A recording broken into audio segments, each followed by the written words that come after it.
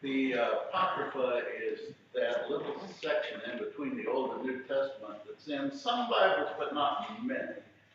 And it's the stuff that almost made it into Scripture. An apocryphal story is one that might not be actually factually true, but it ought to be. And this book that we're going to read from today, The Wisdom of Ben Sirach, and it's sometimes abbreviated Wisdom, sometimes Sirach, sometimes Ecclesiasticus, just to confuse us, because Ecclesiasticus is not the same thing as Ecclesiasticus. It gets confusing, doesn't it? This is really helpful. Yeah, I know, it's really helpful, isn't it? The point is, this one, I've shared with you before how the Gospel of John almost did not make it into the New Testament. The book of Ecclesiasticus, or the Wisdom of Ben Sirach, almost did, and the reason they didn't include it is because everybody knew who he was. I'm not making that up. That's the actual reason it was excluded. See, if it was written by somebody ancient and nobody knew him, then it could be considered for Scripture, but everybody knew who this guy was. He was kind of the Poor Richard's Almanac of the Old Testament. So even though he didn't quite make it in, once or twice a year I like to read from him because he's pretty good. And his writings on Memorial Day, I think, are especially appropriate. Janet's going to come and lead us. Where'd that come from? It was me.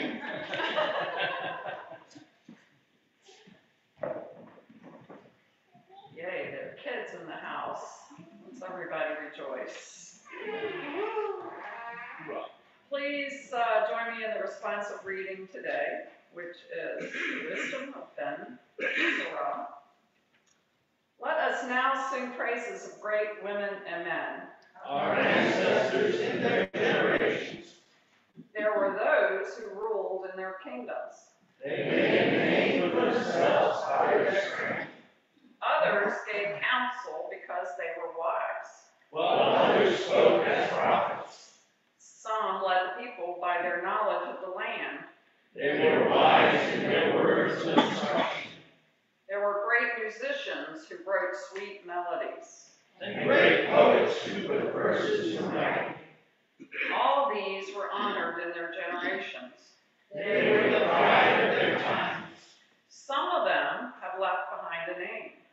so that others declare their praise.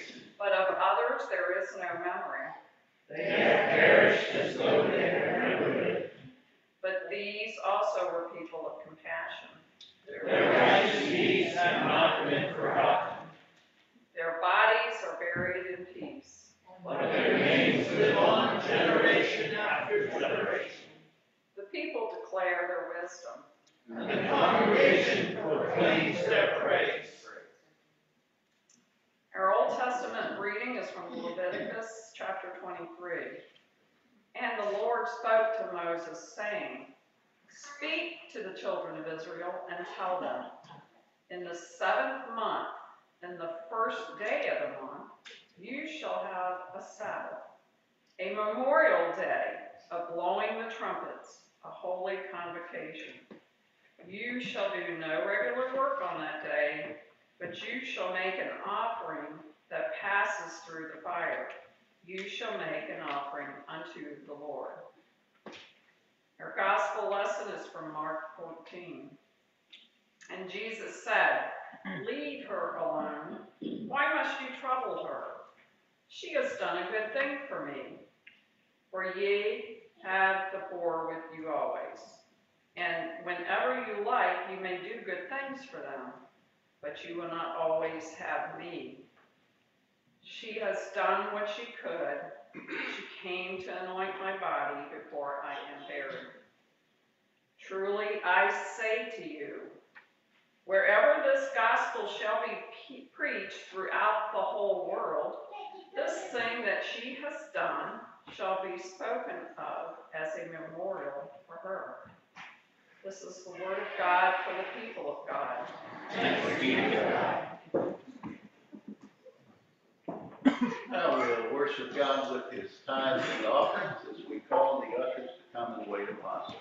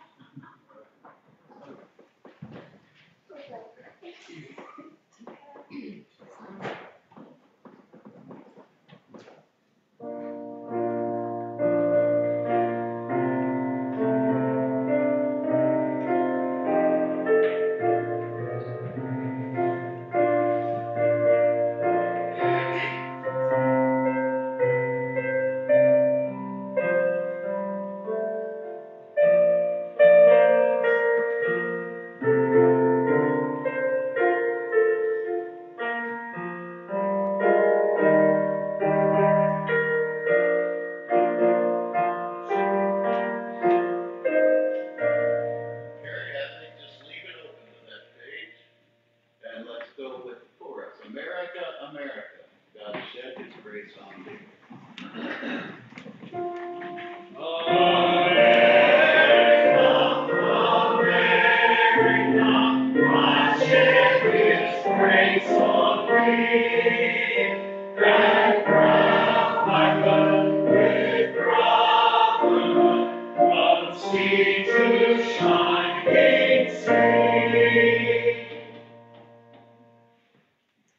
Turn and greet 2 or 3 true Americans.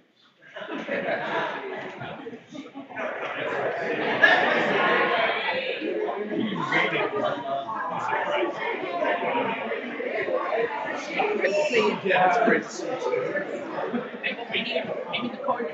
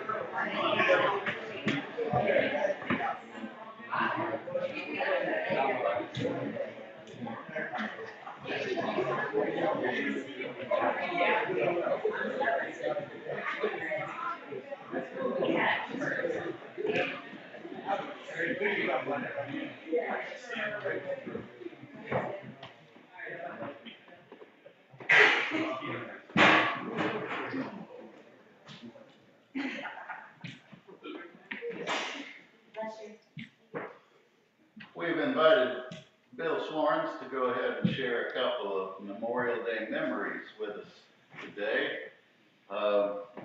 Bill's service record is stellar himself. He does not brag on it much, but one of the things that our government tasked him with is flying a device that never had any business flying. You can look at him and tell that won't fly.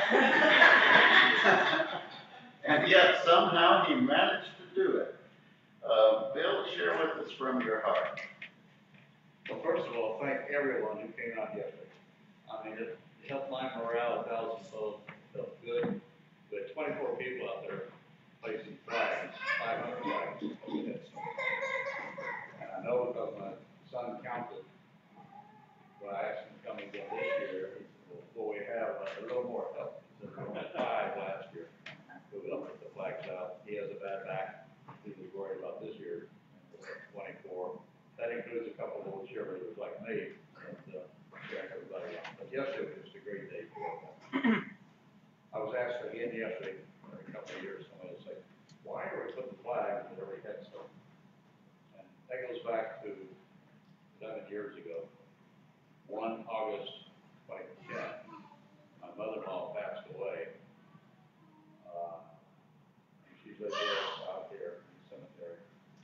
6 months later, my wife passed away, ugly cancer, pancreatic cancer. We had a very fine Mother's Day celebration at my house that day, and then we came over here to the cemetery, flags and flowers that go to their graves. And I looked around, and there was some scattered flags up there, and I said, we need to do that for everybody here. We don't know the suffering that the wives, children went through, and a few husbands, especially today. And so we started that tradition 11 years ago, and I hope that continues. And now last year, yesterday reinforced that the congregation came together to put up the flags. That good feeling. 2 stories I'm going to talk about, 2 personalities. One was Reggie Martis, an immigrant from Scotland, came here in the 30s at the height of our depression. Things weren't as good as they were in Scotland when he came here. He was working in Cleveland when Pearl Harbor happened. And we declared war on Germany, on Japan, and I think Italy was included in the early days.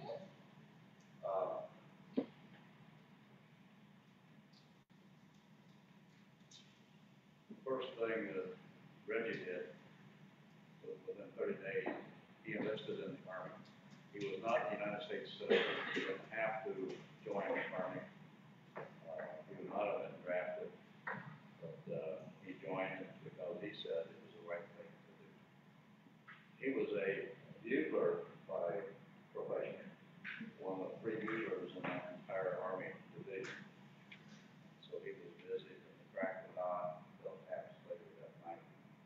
But when you go to war, the bugler, the other musicians, they're helping the medics, they're helping the deceased people. And so he did that. The picture of Reggie behind me here, a small picture. Also on the right here is a picture of where he is buried in the National Cemetery in France. Colonel Joe, help me if I'm wrong, I think there are 6 national cemeteries just in France. And the total is about 26 cemeteries throughout the world. So Reggie was buried in one of those in France. Never met him. Good man. My wife met him, but she was less than 2 years old when he passed away.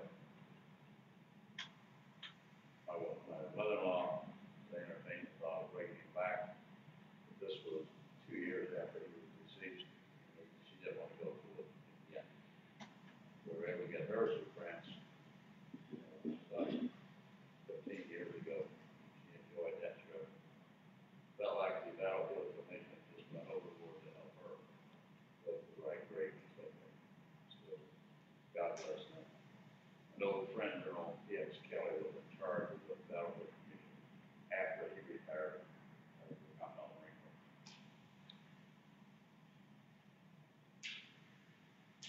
thinking ahead to another personality, representative of many. Sergeant White was a helicopter crew chief, the real heroes of every engagement.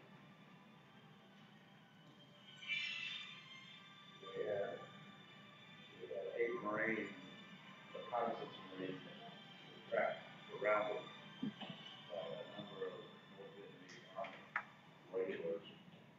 And a call went out for help. And 2 helicopters, the squadron I was in, went out to help. Sergeant White was crew chief on the one, and he was mortally wounded trying to make the rescue. Later that day, in the evening hours, the Marines were still trapped. Commanding General Wayne said you have to go out and try again. They were still surrounded. About 2 o'clock in the morning, our commanding officer came to find me. He told me that I was firing at him, which upset me a little bit because I worked hard to become aircraft commander. Now I was back flying co-pilot. I was in what we call a hooch, plywood floor, plywood sidewalls, and a canvas top. There were 12 lieutenants, all pilots in there sleeping on Army cots, making guns up, Army cots that we were sleeping on. No heat, no air conditioning. Kept us out of any rain. My colonel, commanding officer came in, flashlight, shook me a couple of times, and pretty soon everyone in there was gathered around and really had to say. And give the news that we were flying together in the morning at first light, and the Jeep would be there to pick me up in 4 hours. I go back to sleep though. That's about how I felt. Go back to sleep. And so the Jeep came, we got down the later room brief. Primary thing in the brief was, how do we get out of there in air crew? Wingman High, triple into the jungle, boys had to be lowered into where the Marines were, hopefully brought back up one by one.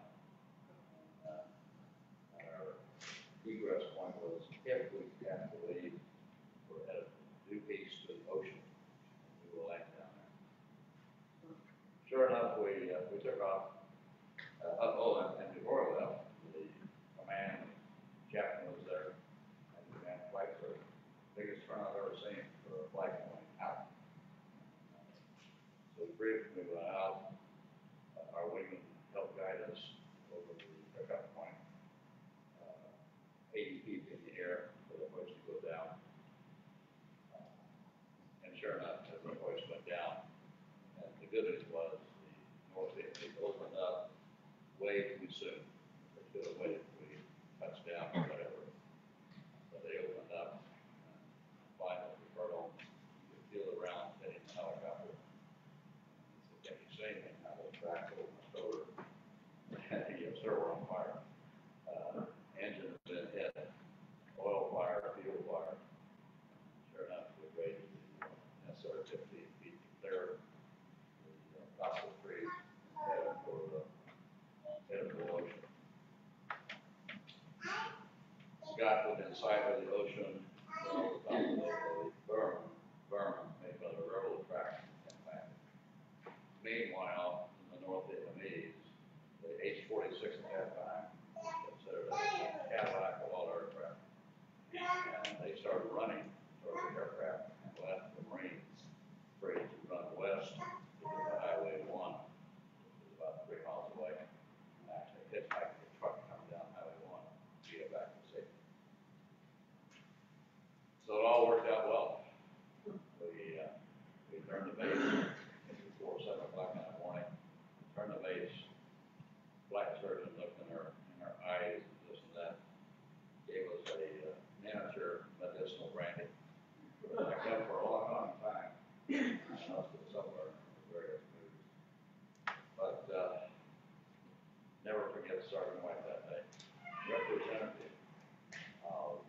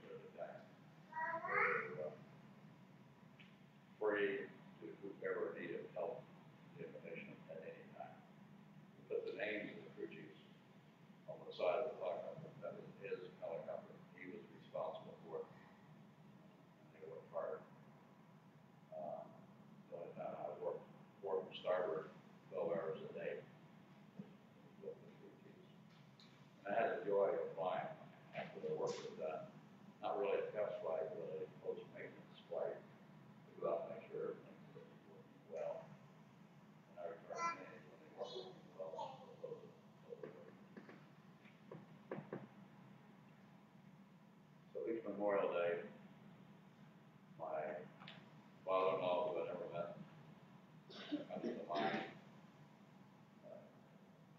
Reggie Martis, Sergeant White, represented everyone who was living and fighting with these machines. We joked about our helicopter was H-46, tandem rotor, 2 engines, were put together by Louis Dillon and maintained by 19-year-old hubcap steers and 10,000 moving parts at least. So finally, I think of it back in Marble Mountain, South Vietnam. Anyone have any questions? I was pastor for 15 minutes. I don't think I've approached that. Any questions at all? I can't see you in the back row. Which when the boss asked me, it's hoping, I go back to sleep. I was faced with, really go back to sleep and do a prayer. I think I set the world record and still hold it for saying Lord's Prayer many, many times in 4 hours. Set them fast. Family and friends, wherever. But thank God for being alive and that. Make your prayers big up. I will do that. Okay, thank you all.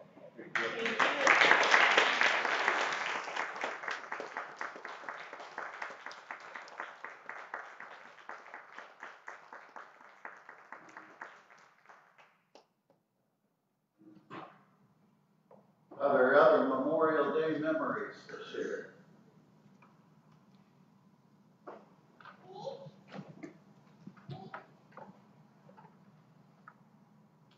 I know you all have many in your hearts.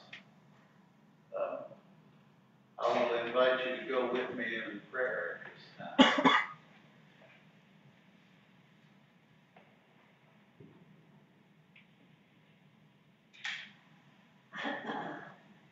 Lord, we thank you for those who have served, and we honor the memory of those who did not return. Lord, we pray for the day that all warfare would stop, but until that day, we praise you for raising up those who stand in the gap. Father, we remember those of our own loved ones, of our own community, those who stood up so that we could stand. And Father, we thank you for those sacred memories today. Lord, as we face an uncertain world, an uncertain future, a grieving world, as we mourn the loss of precious children for no good reason today. Lord, you alone are our help and our Redeemer when our hearts are aching and breaking. And so, Father, we trust you with this day and all days to come. Hear us as we call out to you now those needs and names that are closest to our souls today. Paula? Lord, in your mercy. Hear our prayers. Lord, in your mercy. Hear our prayers. Lord, in your mercy. Hear our prayers. Johnny. Lord, in your mercy. Hear our prayers. Lord, in your mercy. Hear our prayers. And teach us how to pray. Our Father, who art in heaven, hallowed be thy name. Thy kingdom come, thy will be done, on earth as it is in heaven. Give us this day our daily bread, and forgive us our trespasses, as we forgive those who trespass against us. And lead us not into temptation, but deliver us from evil. For thine is the kingdom, and the power, and the glory forever. Amen. We have twice as many fiddle players here this week as we had last week. I think a real mathematician could help me figure out if we go on doubling doubling the number of fiddle players we have. I think within a couple of years, we can get to 2,000, double the number. It's geometric. So. Yeah, absolutely. But for right now, let's go with 2. Well, actually, it's just going to be Casey. She's going to do a special thing for you. And this is where anybody who wants to can participate in the program. And she's been involved for many years. And I've seen her come a long way over many years. So I think this will be a treat for you. This will be truly special music. So. All right, so Casey is going to be the one fiddle player, but she's going to play twice as well. No pressure. That's her.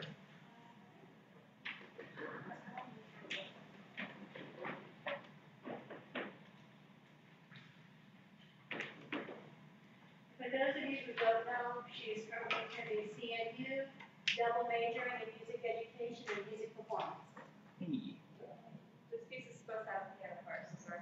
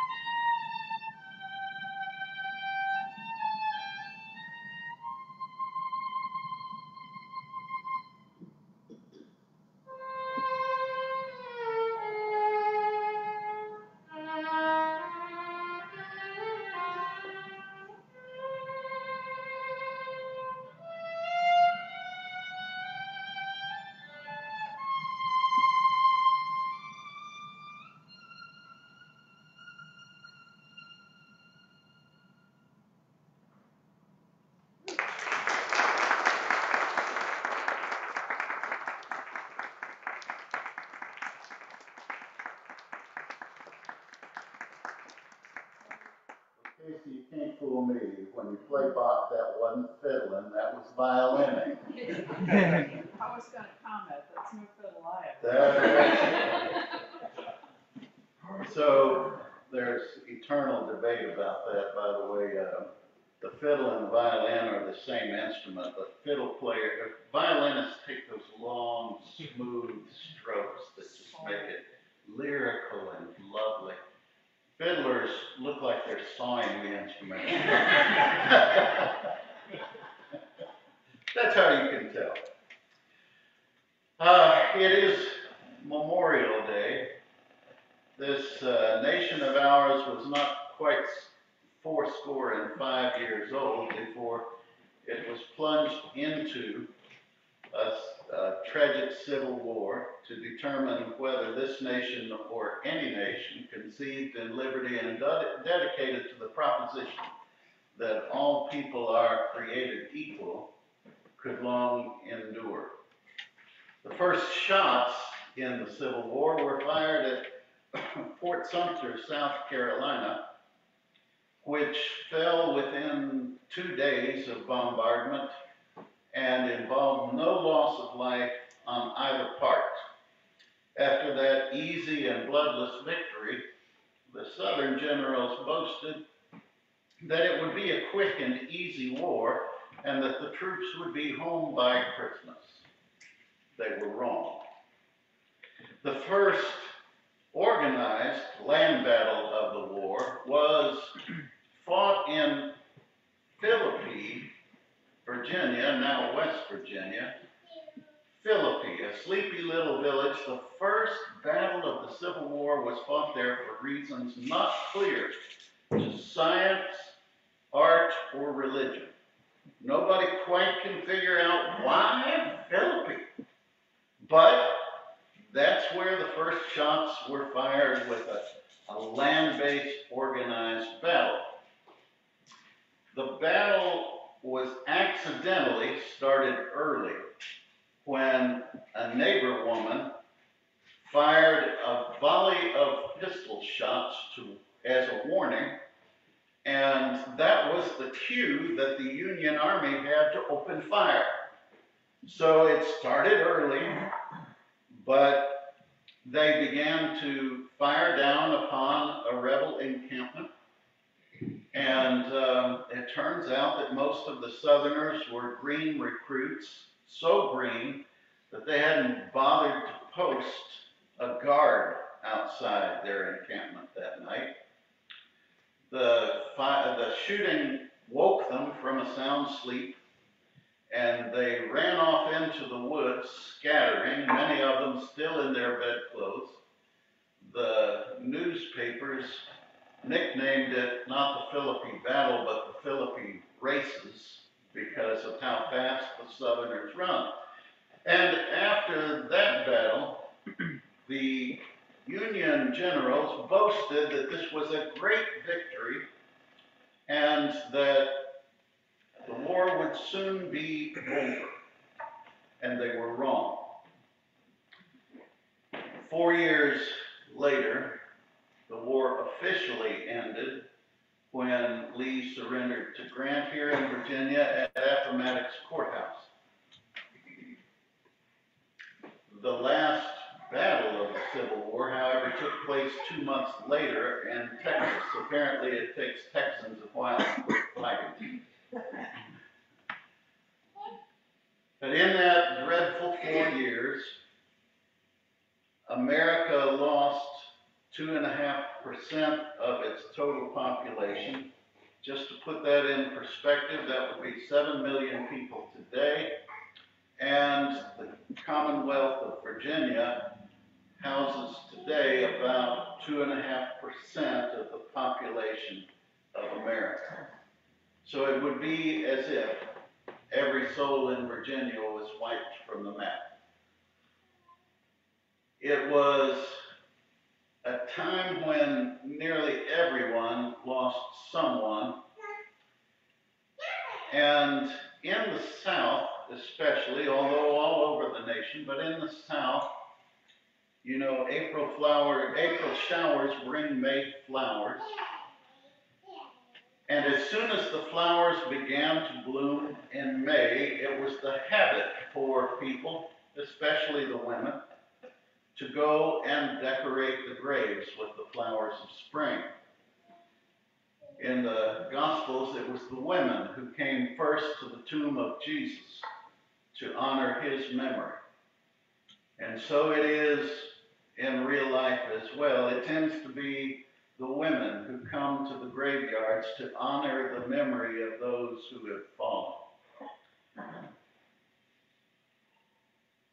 It wasn't long before people all over the nation began to honor the tombs of all soldiers, not just the ones that were on one side or another, but honoring all of those who fell in that struggle. And so Decoration Day became Memorial Day. Today there are over 24 cities that claim to have been the first place in America that Memorial Day was observed. And they're all right. It was an upsurge from among all of the nation. Just an upswelling from the soil of the earth, saying we need to honor those who have fallen. It took 100 years for Memorial Day to become official in the United States. Perhaps that's because we kept having more wars crop up to grieve. It became important for folks to remember those sacrifices. And for some, the impermanence of flowers was not enough of a seed of healing and hope. So today, there are memorials of stone and steel and glass all over the landscape. There are memorials to the war to end all wars in Kansas City and Washington, D.C. Today we call that war the First World War. Soon there came the Second World War, and there are monuments to memorialize that, and D-Day. There are monuments in honor of Korean War veterans. The Forgotten War, they call Korea. In Washington, the Korean War Veterans Memorial has stainless steel soldiers in ponchos, ever vigilant, to remember those who sacrificed their lives.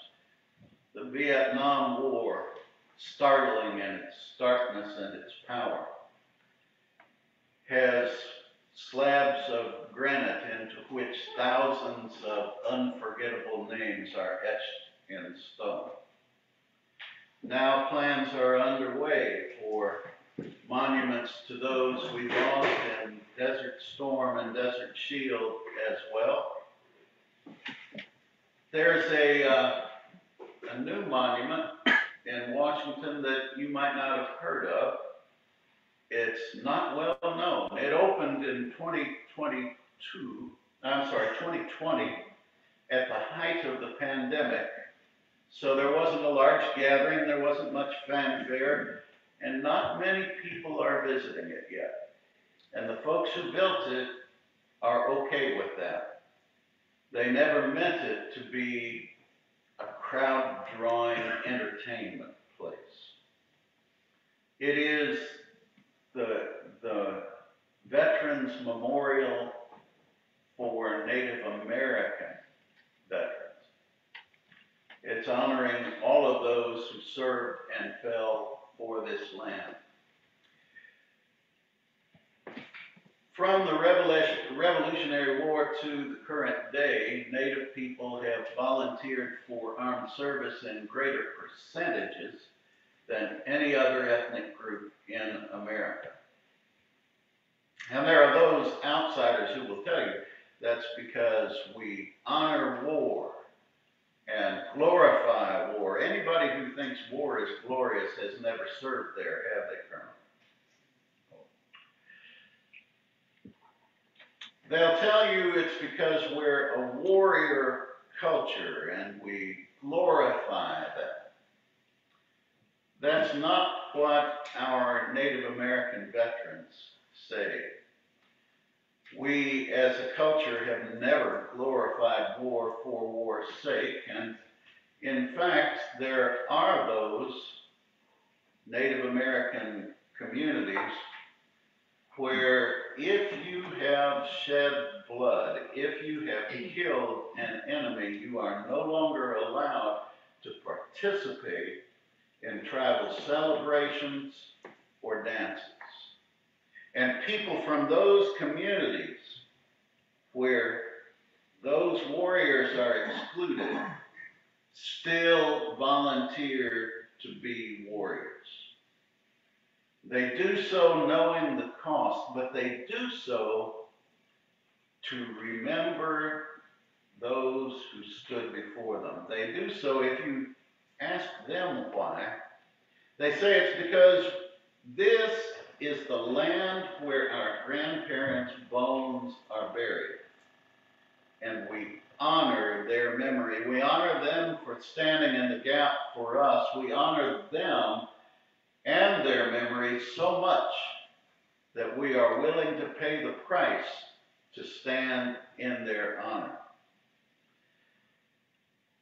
There are those who say that America is now at war with herself, and the fabric of this nation is now tested once again to see whether we can long endure, as it has not been since the 1860s. But at a time like this, at a time of national grieving like this, at a time of national pain, at a time of deep confusion and voices on all sides raising their rabble cries, I don't put my hope in princes or politicians or pundits. I put my hope in the power of Memorial Day. Because it turns out that those sacred memories are more powerful than any conflict this world has ever seen. Those sacred memories have greater power for seeds of healing and hope than anything this world can do. So we honor today those who served. We especially honor those who fell in that service, those who stood in the gap, and in many cases, those who came home did so because somebody else stood up to protect them. We honor those who paid that ultimate price that we might enjoy ultimate freedom. But we do not honor them alone. For every one of them who stood in harm's way, there were at least 100 here at home who stood for them, who prayed for them, who cared for them, who embraced them as they went to stand, and wept for them when they came home. For every one that went, there are 100 who were touched by their sacrifice on a deeply personal level. We honor each of them for their service as well, and that's why we honor every grave. We also honor the warriors of the cross. We honor those who stood for Jesus Christ. We honor those who erected this place as a place of faith and peace and healing for you. We honor their sacrifice. We honor them standing in the gap and giving of their own blood, sweat, and tears that we might have this place to come and pray and find God's grace. One more word about that last monument I mentioned, the Native American Memorial. It was not designed to be a place of public fanfare. It was not designed to draw crowds. It was designed to draw in people from the four corners to come in and seek healing for this land. So I think it could rightly be called a sanctuary. That's precisely why we gather on this Memorial Day in sanctuaries across the land. That's why we gather in this chapel today. There are those who lie just outside these walls who did stand in the gap when it was time to stand for freedom. And we honor their memories today, but we also honor this day as we honor Christ's power to finally wipe away our final tear, to finally rid this world of bloodshed and war, and finally set us free indeed. We pray for that day to come, and in the meanwhile, we celebrate the sacred memories, and we honor them as the best way to heal this land and receive God's healing hand. Today, we celebrate sacred memories. Before we close, I know you all have many Memorial Day memories as well. I remember my uncle, Millard Midge, with the family, who, before he was deployed to World War II, bought a new Harley Davidson with his first paycheck, and claimed he didn't know where the brakes were. So he drove it round and round and round the family house over and over and over until he ran out of gas. You can see where I might have some kinship with him. We last heard of him on the day before D-Day, and we honor his memory today. Are there others you'd like to call out now? Uncle Ray Russell. Uncle Ruth Gibbons went the awarded 3 Purple Hearts at Normandy also. My dad shot down 4 company Nazis in World War II. No telling how many lives saved. My uncle, Garland Wayne Davidson, who died in Bulge. Our friend Jim Delaney, who was killed in Vietnam. I have 2 that I'm especially thinking about. My dad, who of course flew in World War II and in Vietnam, and then been thinking a lot about my commander during the invasion of Iraq, Colonel John Jones, who developed brain cancer while deployed and passed away. And he's up at Arlington now. Yeah.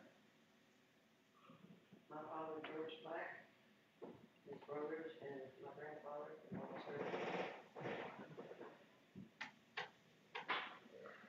Captain Robert Harbert, No. probably one of the best commanders I've ever had. No.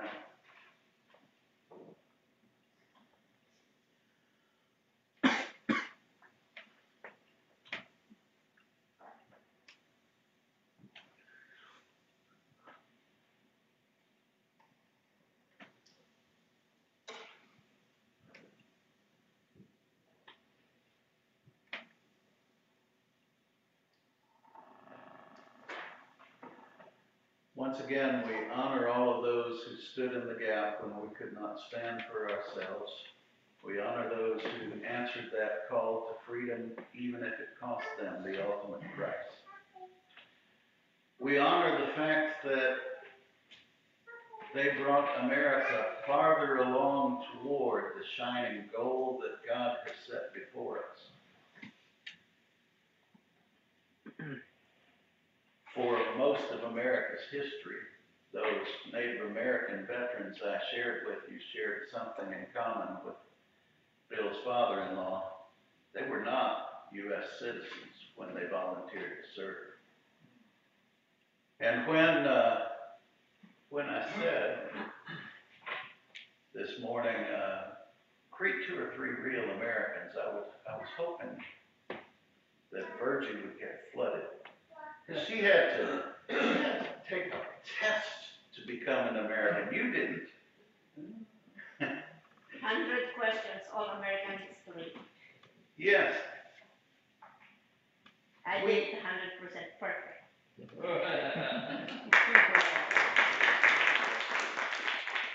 I would expect nothing less.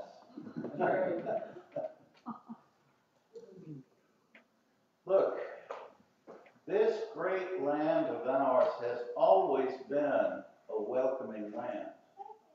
And though we've had some hiccups along the way, and though we've gone by starts and stops, and though there are questions now about how that all works, we are welcoming more people to be Americans than ever before. And America is a richer, stronger place because of it. And because of that, we have even more people willing to stand shoulder to shoulder, arm in arm, and stand in the gap for those who cannot stand for themselves. Today we remember all of that as we celebrate our strength on Memorial Day.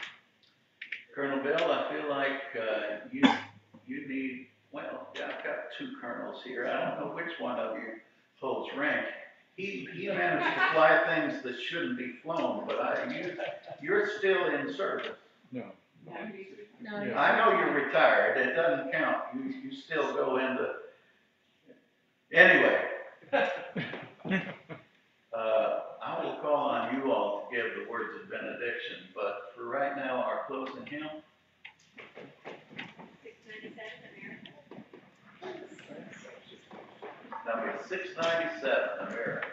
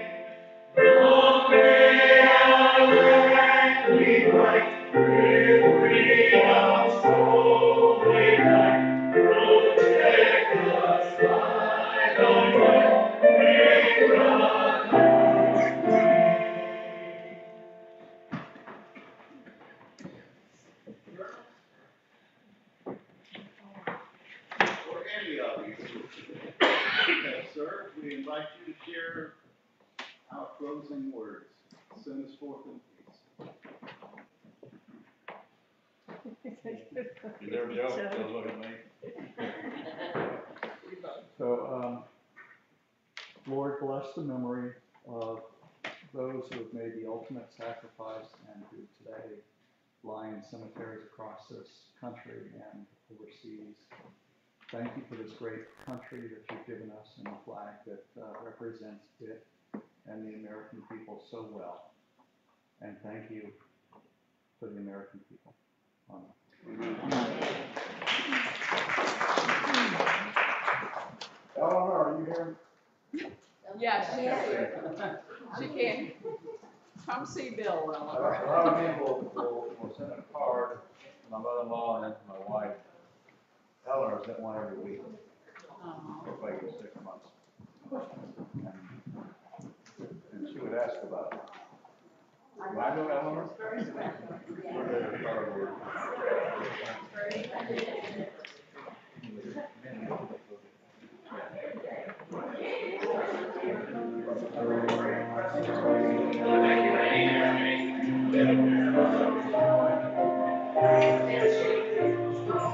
Yeah,